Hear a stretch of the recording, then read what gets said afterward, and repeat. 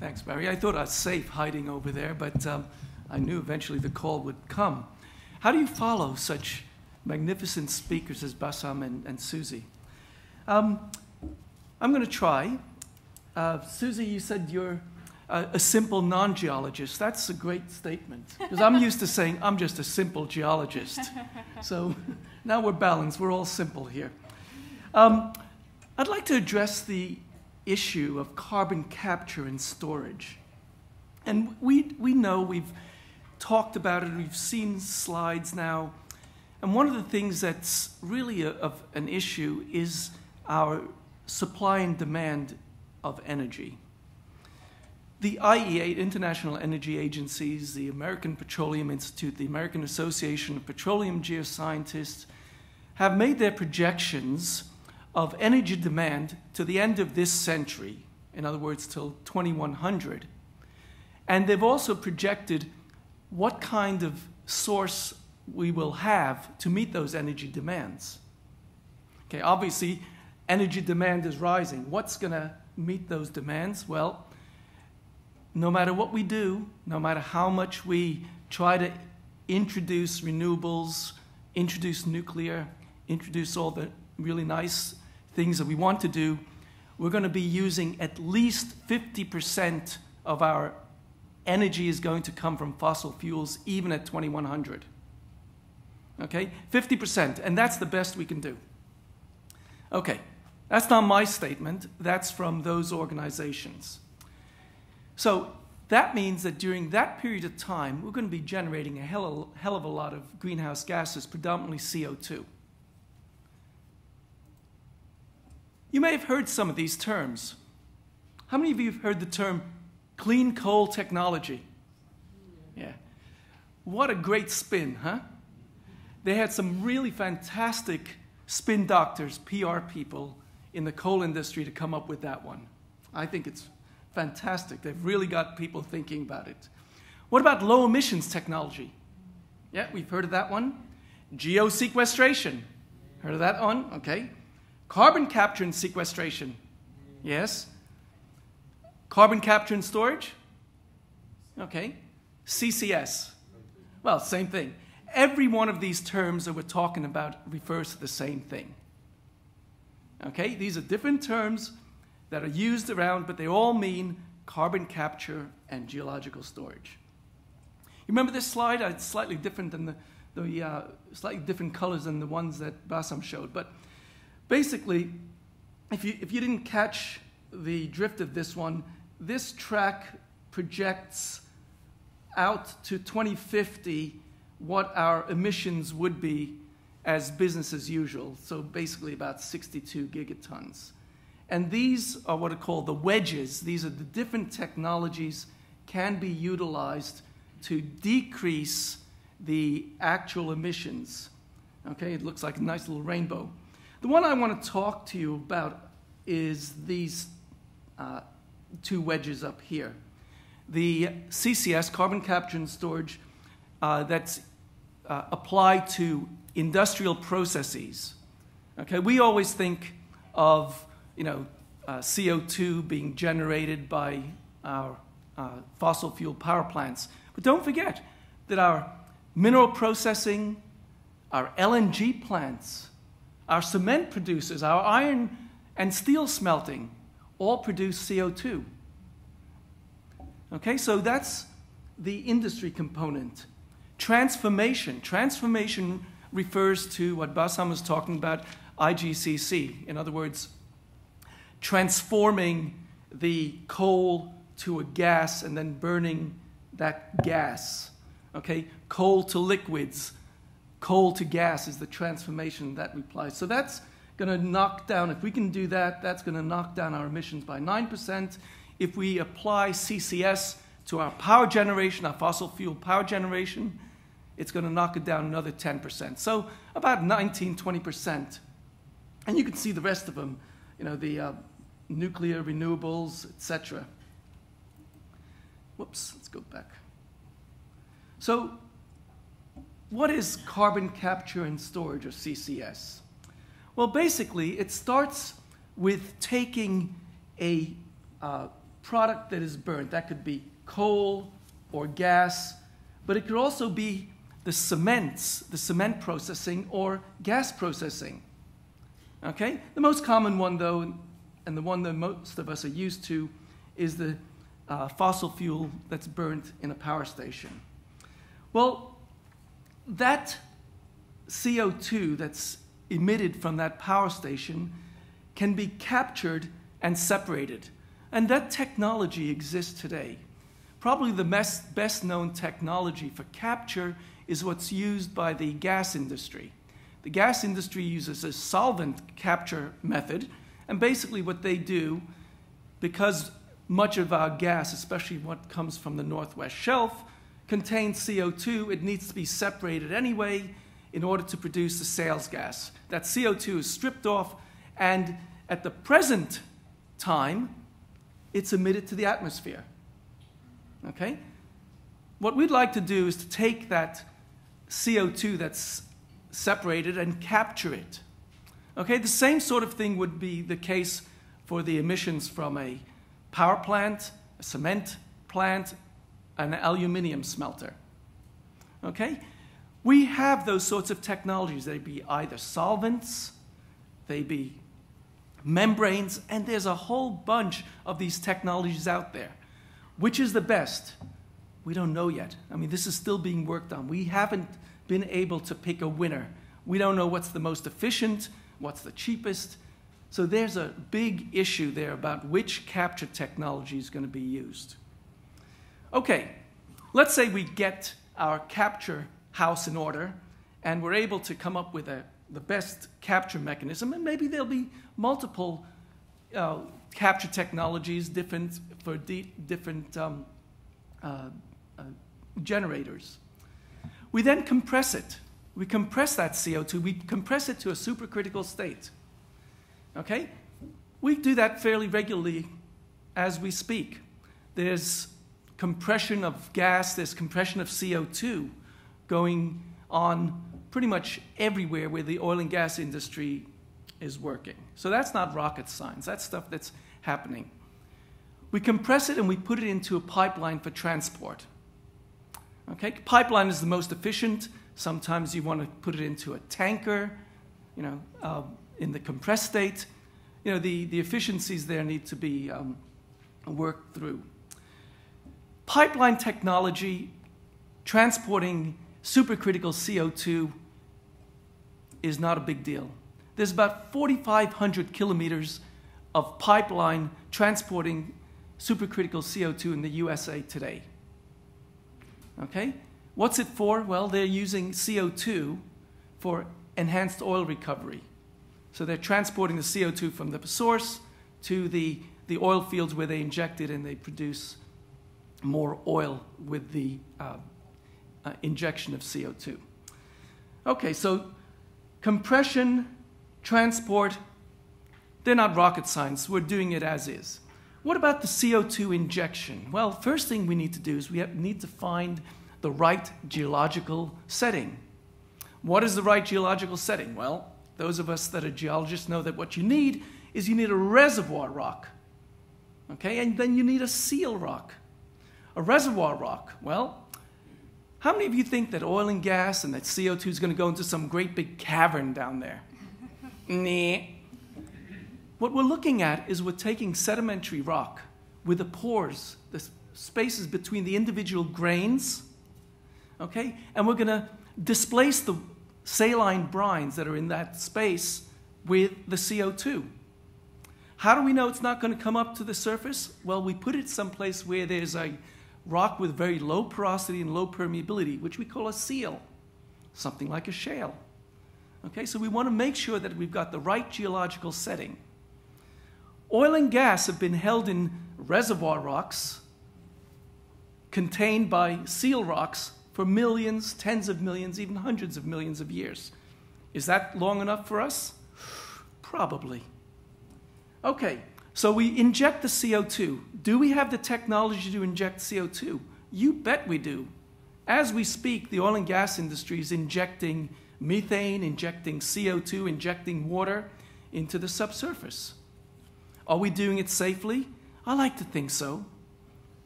Don't talk to me about the Gulf of Mexico. That's a different issue. We can discuss that later. You know, there are issues. You know, I'm not going to knock those down. Okay, so that's, you know, really the basic principles. What happens to the CO2 once it's down in the subsurface? And what does the subsurface mean? Well, remember I told you we're compressing the CO2 to be supercritical. Mother Nature is very kind to us. Because about 1 kilometer in depth, the temperatures and pressures are adequate to keep that CO2 in the supercritical state. Why do we want it supercritical? Well, because it takes up about 400 times less volume when it's supercritical rather than when it's in a gaseous state. So that's why we want to go supercritical. Just space. Okay? So we want to find the right geology, we want to find the right depth, and then we also want to be able to monitor it, to make sure that we know what's happening to it, we know where it's going, that we can actually be sure of the safety issue. Well, that leads us to how do we do that? We need to put together some demonstration. Any project, before you go commercial, you need to have some demonstration. And there are a bunch of demonstration projects in the world. There's about 160 various demonstration projects of CCS in the world. I'm only going to talk to you a little bit about what's happening in Australia. This slide shows you the major emission nodes where the main greenhouse gases, CO2, predominantly is being emitted. Those are the little blue dots. And the pink or salmon-colored area are the sedimentary basins where the geology is right for being able to put CO2 in. Where we've got the sedimentary rocks, where we've got the porous and permeable reservoirs, where we've got shales that could be seals. Okay? Unfortunately, very many of our sources of CO2 are not immediately adjacent to those sedimentary basins. Okay? Which means we have to incur transport, which means we have to incur some additional cost there. Okay, so what are we doing with demonstration? Well, as you can see, there's quite a few demonstration projects already happening or planned to be happening in Australia. How many of you have heard of the Gorgon project? Okay, the Gorgon project is going to be the world's largest carbon capture and storage demonstration project. Okay? But you probably don't know that there's one already in existence, the only one of its kind in Australia, which is the Otway project. It's just a little project. The CO2 CRC's putting away 60,000 tons of CO2 just to be able to demonstrate that we can, just to be able to demonstrate that we can monitor it, just to be able to say that it's safe, and just to be able to work with regulators to get some sort of framework of a regulatory regime. Okay? It's also to make sure that we, as the community, become comfortable with this technology. That it's not something way out there, someday going to happen, but it's actually happening now. Okay, let me summarize with just a few key points for you. Okay, first off, as we've heard, the global response to climate change is going to include a whole range of mitigation measures, and this is going to include greater energy efficiency, more renewables, lower carbon fuels, switch to gas, and CCS. There's no silver bullet. We don't have a single answer to this thing. That's why those wedges are there. We are going to continue to use fossil fuels, so we better do it in cleaner and smarter ways. CCS is really one of our best options that we have at present for doing this. It's a place saver. It's a step in the process until we no longer have to use fossil fuels. But as long as we do, we better do something with that amount of CO2 that's being emitted. CCS demonstrations like the ones I showed you in Australia are going to provide us with the confidence that CCS is technically feasible. This is what's going to accelerate its technical deployment. Let's not forget something here. We're talking about commercial deployment. Commercial deployment will only happen if there's a viable carbon price. No carbon price, you're not going to get CCS in a commercial setting.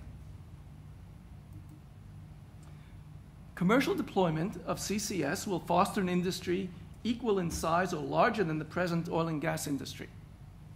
Let me repeat that for you. Let me repeat that for you, just in case you missed that. If we are able to deploy CCS, it's going to generate an industry equal in size or larger than the present-day oil and gas industry. The present-day oil and gas industry, the infrastructure has been developed for about 100 some odd years. Okay, how long has that taken? Do we have that kind of time to develop the infrastructure for CCS? If we get the deployment, and my students love this slide. Any of you here students still? Fantastic. You're all students. In an academic institution at the moment, not the School of Life, which we're all part of. Okay.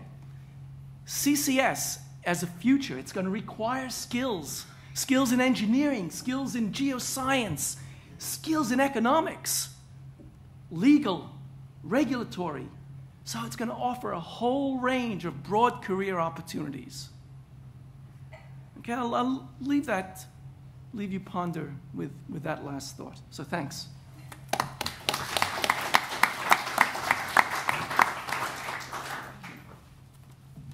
Thanks, John. Yeah. Nothing too hard, I'm close enough to hit you. Okay, so a particularly provocative statement was that by 2100, we'd still be getting 50% of our energy from fossil fuels. Yes. And you know, that is based on authoritative assessments from organisations such as the International Energy Agency. But let me lay out a short chain of logic to you and then get your response on this. That the reason that they say that is that the cheapest form of energy is fossil fuels. Would you agree? I'm not sure why they say that, but I'll take that, okay. Okay, because coal is cheap. Yep. And so coal can continue to be, and it's abundant, so it can continue to be a mainstay of our energy. But then if we consider CCS, it axiomatically must be more expensive than today's coal technology, is that right? Because you're going to burn more coal Yep. to generate the energy to compress and store. You're going to have a more complex plant to do it. Okay, so all of this suggests that coal plus CCS will be more expensive. So then it begs the question that CCS will never work without a carbon price. Is that right? Correct.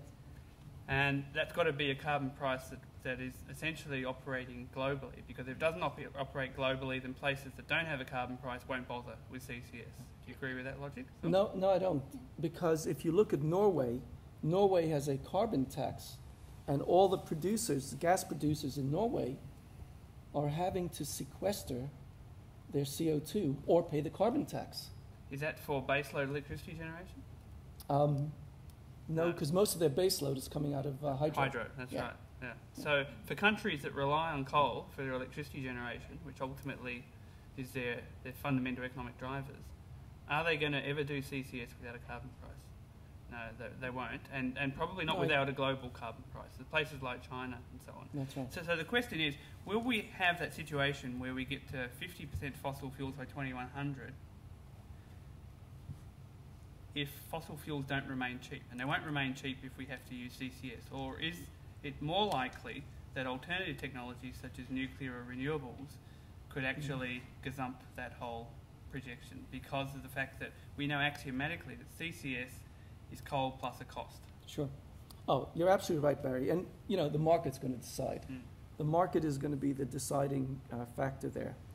Let me just add one thing just to make sure that everyone is clear on this, is that if you've got a power plant, you're going to have to not only generate the power to make your electricity, but you're also going to have to generate a certain amount of extra power, about 25%, to compress, transport, capture the CO2.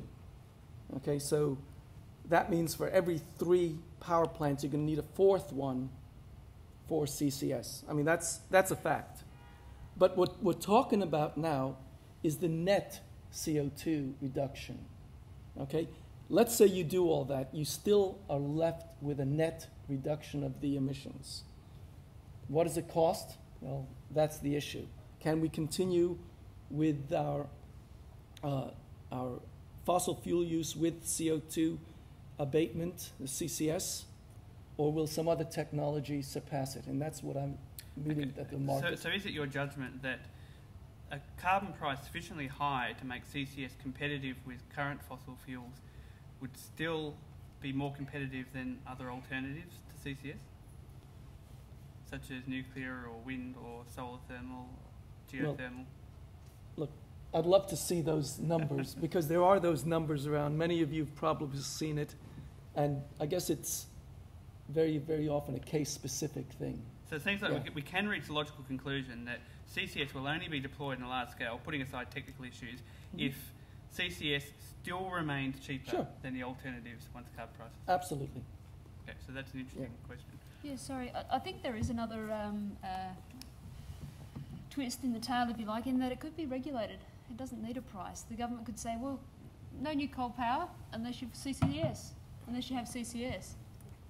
And so then if it becomes a policy regulation, then it doesn't have a direct carbon price, it has an indirect carbon price. Yeah. That's right. And these things are probable, and that's some of the things that industry are weighing up in terms of, do you take a carbon price and then you pick the lowest technology, or do you wait for the government to regulate and say, you will do this? And interestingly, that's an option that people like James Hansen, who's a climatologist, pushing for really strict carbon emissions and specifically a phase out of coal completely by 2030. And so I asked Bassam the question of, is that possible? And he said there's 0% chance of that. What Hansen is arguing is that you should never build another coal-fired power station without having it operating on CCS already. And so the question then becomes, would we be able to replace our entire coal fleet in 20 years with CCS? It's not going to happen. No, most of our coal-fired plants are built for 30 to 50 years. I mean, they say 20, but it's, there are many around, most of them around are over 30 years old, and they're still running, and they're being revamped rather than rebuilt. So most of the operators are not going to tear it down. So that's one of the issues. So you're going to have to retrofit your CCS on existing power plants, which is more expensive. The average efficiency of coal power plants in the world is 26%. And as I've shown, we could actually run it at roughly 50%. Sure. So we could cut our emission by half if we replace the current power stations with actually efficient ones in the first place. That's right. But what Barry was scenario Barry was talking about is actually a disaster in a sense, because the most polluting power stations in the world, coal power station, actually is in Australia. We hold the record. And then this was going to be running and renovated and just keep running more and more and more. I mean, this should not be allowed to continue. And talking about the efficiencies, as I mentioned, that at the moment, you're looking at a 25% penalty. But those efficiencies are increasing as well. So we may be dropping those 25% penalties down to 20, 18, whatever. So, you're always developing the technologies to increase your efficiencies. All right, putting your prognostication hat on, if a country really, really wanted to do CCS for various reasons, what's the earliest date in which they could really start to do this commercially? On a large scale, enough to say, start, next coal-fired power station they build is a CCS power station. Pick a country, because, it's different for different countries. All right, how about Australia? Pick Australia. Well, as soon as we get either the price signal or the regulatory signal, it can happen, because we do have already the demonstration plants going. Okay? Can we turn them into commercial? Sure. How long will it take? Probably 10 to 20 years. So in today's dollar terms, what would the price signal have to be? What's the differential between current coal, such as IGCC or CCS? Well, okay, this is where we get into the real nitty-gritty of it, because it's, number one, site-specific, plant-specific. If you take the average worldwide, and this is a discussion that Barry and I were having before, if you take a, average worldwide price, it's $60 to $70 a ton of CO2 avoided. Okay? However, if you're at a place where your power plant is old, it's inefficient, you don't have the place to build or add on the capture technology, it's going to cost you more. If the power plant is at a place where you don't have good geology, you're going to have to transport it a distance, which is going to cost you more. So it's very, very much of a site-specific issue. So whereas I can give you a worldwide average, that worldwide average may be close or not close to what it would be for the particular plant, let's say in Munmora or Loy Yang. That's where one of the problems comes in if you just regulate, because you're putting the same regulation on two plants. Yep. But the cost for one is going to significantly outweigh the other. Whereas if it was a simple carbon price, then they could choose whether they want to invest in forestry or they wanted to purchase solar or whatever else to manage their own portfolio within that space. Bingo. And you talk about that lowest cost reduction. Yeah. So, John, how meaningful is the term, you talked about spin terms before, the term CCS ready? Yeah. What does that mean? Well, that's right. Well, capture ready means that, hey, in this power plant, I've left a footprint where I could put some sort of, either membrane or solvent or cryogenic capture device. So that's all it means. I've got a footprint. So when you hear a capture ready power plant, that's all it means. Okay, CCS ready, they usually say that, but they mean it's capture ready because they've put that footprint there. In order to be truly CCS ready, they've got to be able to have a storage. There's no CCS without the S, which means you got to do the geology, you got to do the exploration, the same way that our industry, our oil and gas and our resources industry is exploring for resources. In this case, the resources is that pore space. So you've got to have that pore space explored for, you got to have the right geology, and you need to be able to have that combined with your capture technology in your specific power plant that you're talking about. Okay, here's a final question just on your point before we look at some of the other speakers again. There's a lot of resistance to CCS in electricity generation. People say it's not ever going to be economic, we can't scale up and so on. But can you see other roles for CCS that we're going to have to do anyway, even if we don't use it for electricity generation? If we want to have essentially a zero carbon economy, where do you think CCS might fill a nice niche role? Well, the low-hanging fruit, okay, the LNG plants, the gas separation plants, because you're already separating it. That's your low-hanging fruit. The other low-hanging fruit, the cement industry. They're pretty much putting out a pure stream CO2.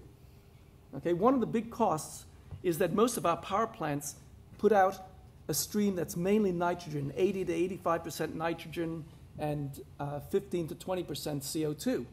So you got to capture and concentrate that. With the two low-hanging fruit scenarios that I just mentioned, the natural gas industry already separates it to get sales gas, and the cement industry has it coming out pretty much as pure stream CO2. So those are the ones where I'd start with. And I should note, there's a third one I can think of, that often biomass is touted as a potential further baseload renewable substitute. Ideally, what you'd want to do is build a biomass thermal power plant that also captures carbon dioxide, because it becomes a negative emitter. You're actually drawing in CO2 from the atmosphere to grow the plants, and then you're sequestering it geologically. Potentially, you can actually use that as a drawdown mechanism, and that's a kind of attractive proposition for CCS in the future. Yeah, I'd sure like to see that.